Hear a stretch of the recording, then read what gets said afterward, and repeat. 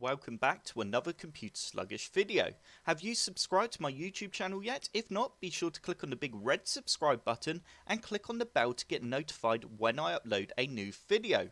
Also, don't forget to check out my social media channels. In today's video, I will be showing you how to clear your search history in File Explorer.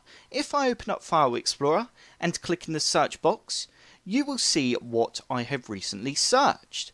To clear this search history, all we need to do is type in another search. I'm just going to type in hi and press enter. You now need to click on search in the ribbon at the top here. And you now need to click on recent searches. And we can now go ahead and press clear search history.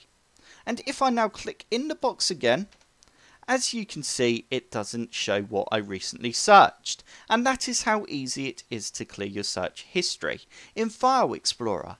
I hope this tutorial has helped. If it has, hit the like button below and subscribe for more computer sluggish tutorials. And also, don't forget to check out my forum at computersluggish.com.